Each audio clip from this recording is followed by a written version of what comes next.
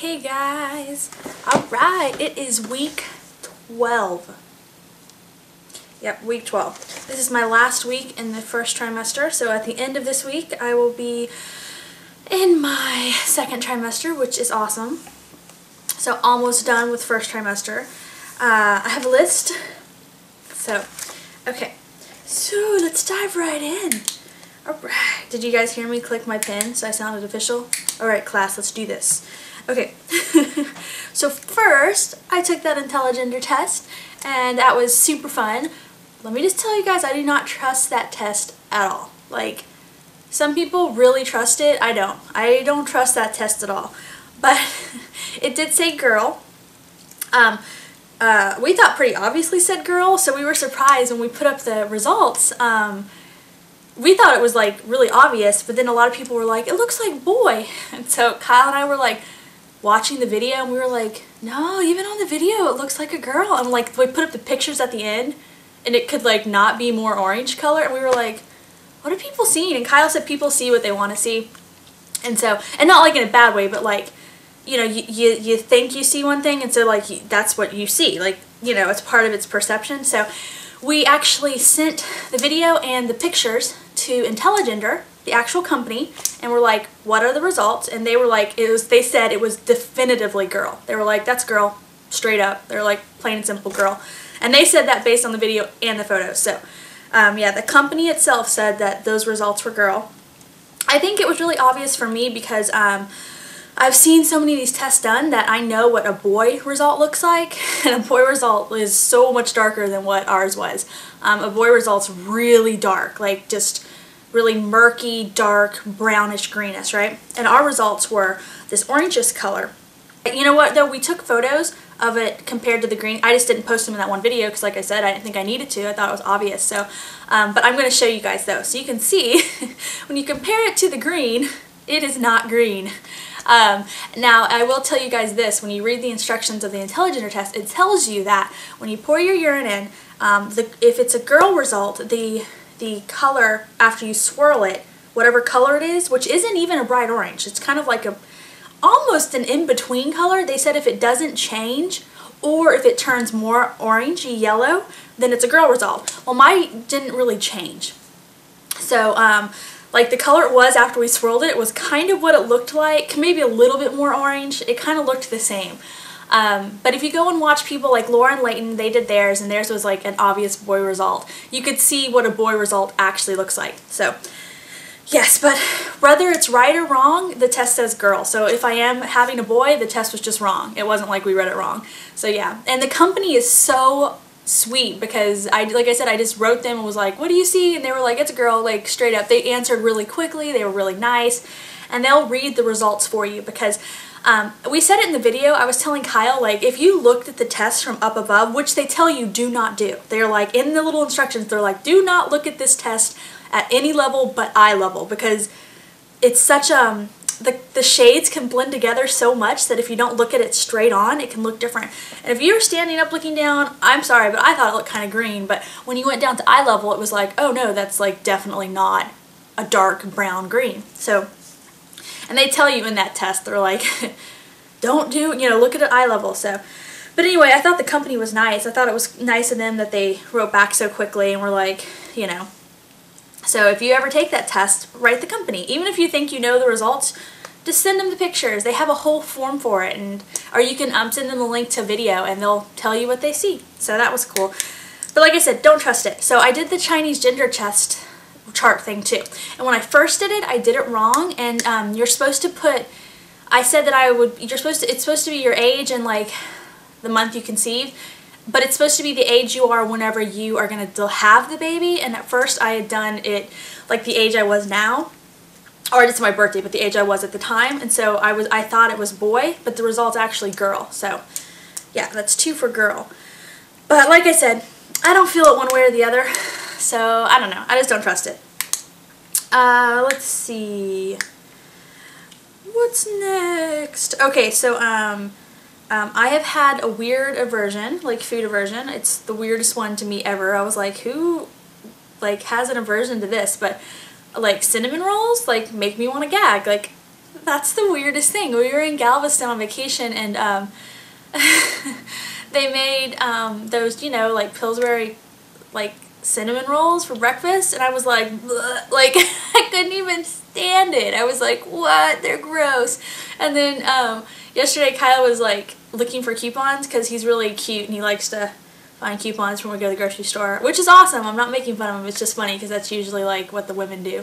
But anyway, he was like, hey, I got a coupon for cinnamon rolls, and I was like, bleh. Like, I was like, no. I was like, I'll get them for you, but I don't want to look at them. Who doesn't like cinnamon rolls? Like, that's the weirdest aversion ever.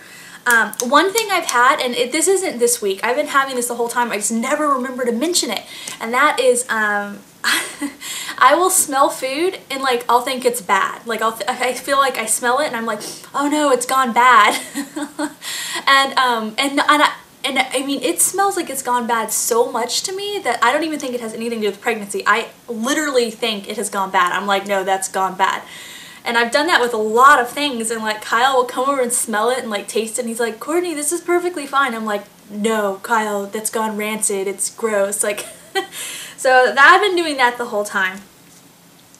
Let's see, what else? Oh, so in an earlier vlog, I was talking about how I was a C, like my breast size was a C, and that it was like, I was like too big. Turns out I was wrong. After I stopped nursing, I went and got some new bras, and I thought I bought C's, like I thought it was like a C, but it turns out they were D's. So these bras that I was busting out of at the beginning of this pregnancy, and I thought I was just busting out of a size like a C cup, turns out I've been busting out of a D cup. So they were even bigger than I thought. So I've been thinking in my head I was a smaller size than, I think I'm the only person in the world who nursed their baby for almost 8 months and boobs did not get smaller. Like my boobs like stay huge. So nursing did not damage my boobs at all. They're not as perky as they once were, but they are just as big. And now that I'm pregnant again, it's like, I don't even know. I was like, what do you do after D? I don't even know what you do, because whenever you're a C, you go up to a D. But apparently when you're a D, you have to go up to like a double D or a triple D. I'm like, why doesn't it just go to E? Why is there like doubles? Like, I don't even know what to do here. And and mother maternity doesn't even go up in the store past like a 40D. So and I was wearing a 36D.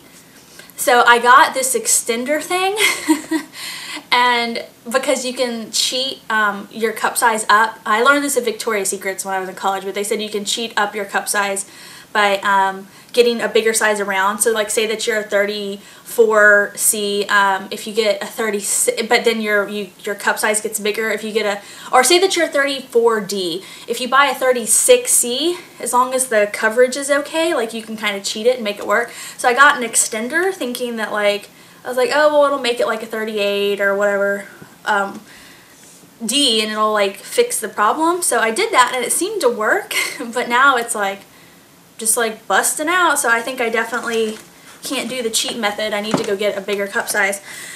So I don't even know what to do about that. And Kyle, such a guy, he was like he was just like, I was like complaining about this. I was like, Kyle, they're all up in my bed, I can't even stand it.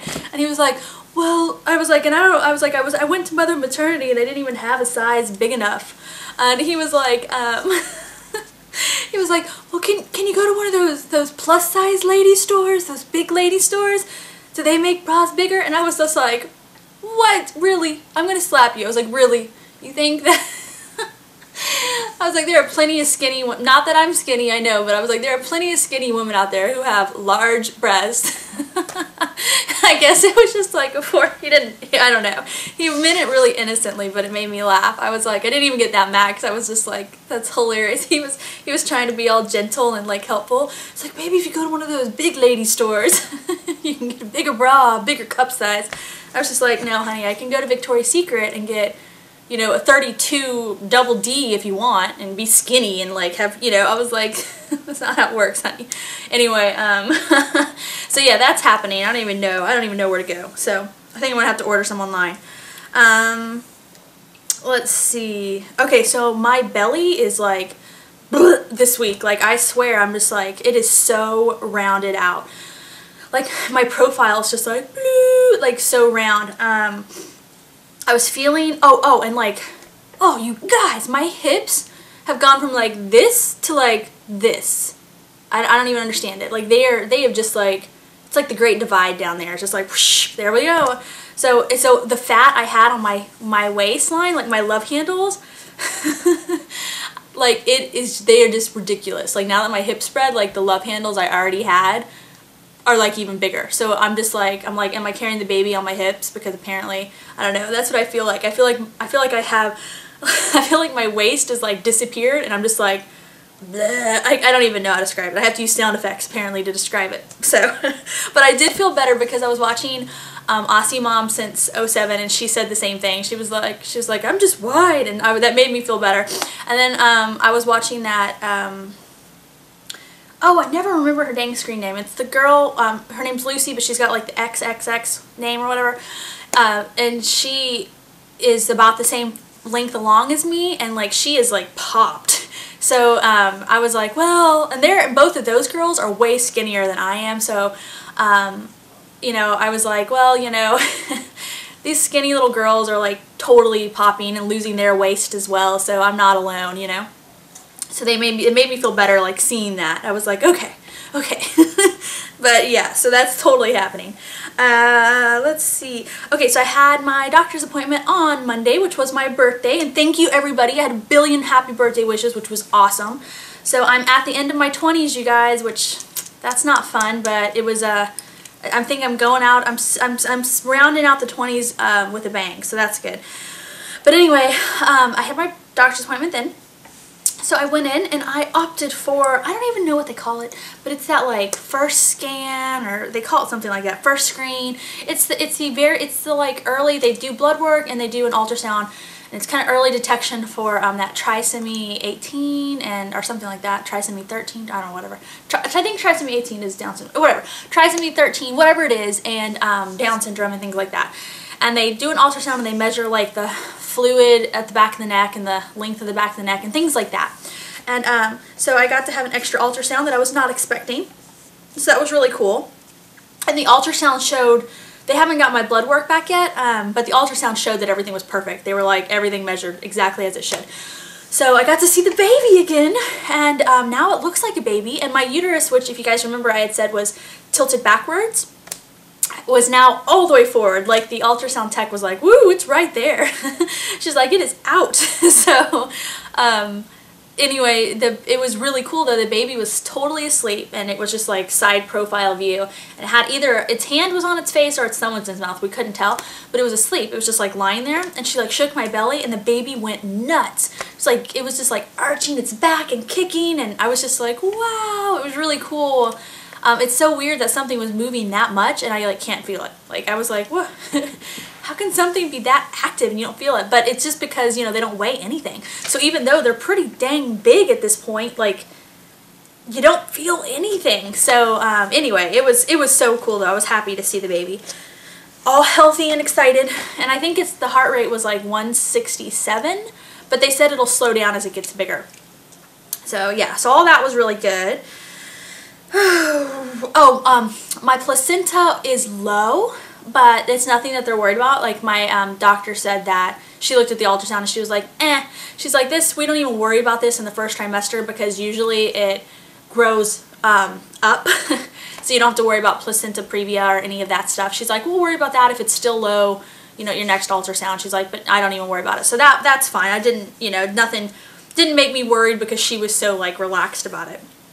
But it was low, so my placenta's a little low, but yeah. And then, oh, someone's calling me. It's Lindsay. Lindsay, I'm going to call you back after I do this vlog. Okay, so, Lindsay is Kyle's sister. She's only 6 months older than me, and she's also, she's my best friend. So, yeah. Anyway, you guys always hear me talk about her. Alright, what else? Oh, I have been craving these. The Capri Sun sunrise drinks. It's like their morning drink, and this one's called Berry Tangerine Morning. This is what I want. Sometimes I don't even want to eat, I just want to drink these. You guys, I have not had a Capri Sun in like 10 years, 15 years. I'm not kidding you. I don't drink Capri Suns. I don't go to the store and I'm like, I want to get some juice. So, but these are delicious. Like, this is all I want. I don't know. So they're on sale at the grocery store, at one of the grocery stores, so I think today I'm going to go stock up because I totally just want to drink these all the time. But Sophie likes them too, so when I drink them, she's like, ooh, ooh, ooh, ooh, more, more, more, and like just constantly saying that, and I'm like, Sophie's funny because she asked for more when she hasn't even had any to begin with. I'm like, you haven't had any, so how do you want more of it? But that's what she does. And she does that when we have stories too, like when we're reading her a book and we're finished, she'll be like, more book? And I'm like, I need to teach her again. So she also does this sometimes for help me instead of like saying help me or signing help me. She'll be like, help, you know, I don't know, it's funny. She abuses that sign and that word. Alright, so that was my cravings. I think that's it. I think that's it. I'm going to show you guys the belly. You can see my big old belly. Because I am more chunkster than some of the adorably skinny ladies who were pregnant even with their second kids. Like, I obviously already had fat that can just push out and make me look further along than I am, but so be it. It's just what it is. I still look kind of just chunky in my clothes, but my mom was with me while I was trying on some maternity clothes, and she said that when I was in my, when I took off my normal shirt and I was just wearing a cami, she was like, whoa, you can tell you're pregnant in that cami, because she said it was just like, you know, thin bump, then thin again. So she's like, you could tell it wasn't fat. So yeah, so I guess maybe when I'm trying to hide it more, or not hide it, but when I'm wearing clothes that I try to smooth it out a little bit more, it actually, those are what I look fat in. But if I'm wearing clothes that accent it, then I look more pregnant. So maybe I just need to stop worrying about covering it up and just let it be out there. And if somebody's like, whoa, you're 20 weeks, I can be like, no, I'm 12 and I'm rocking it. So yeah, I think that's what I need to start doing. But anyway, so as you can see, the belly, it's the baby's growing and healthy, and apparently the baby is a jumping machine, so I'm really excited. I have no idea when I get my actual ultrasound to find out the gender. I think it's not going to probably be till February, so I don't know. It's not been set up yet, but I can't wait. I want to know. I want to go in. They, you know, all these places offer those early scans, but you know, they cost like $75, and Kyle's like, oh, it's a waste of money. I don't know. Kyle's stingy sometimes with stuff. He didn't want to pay for that intelligence test, which I totally understand. It's $30, blah, blah, blah. But it's like, he's just, I don't know. Anyway, so I don't know if we will. If I really want to, he'll totally be like, okay. But I don't know. I mean, he's right. It's like, we can pay an extra $75 or just wait another 3 or 4 weeks and have it done with our insurance. So yeah, but I don't know. We'll see. Okay, so I think that's it. I hope everybody else is doing awesome. I hope your holidays were good. Mine were great, so that was awesome. It went by too fast though. It was like too whirlwind. I don't know, everything was crazy. So I didn't like that. But I am excited to be almost in my second trimester, because that's amazing. And I will just see everybody next week. Alright? And I'll try to do a little first trimester belly transition thing, growth thing for next week. Because, yeah, I like those. Okay, so bye guys.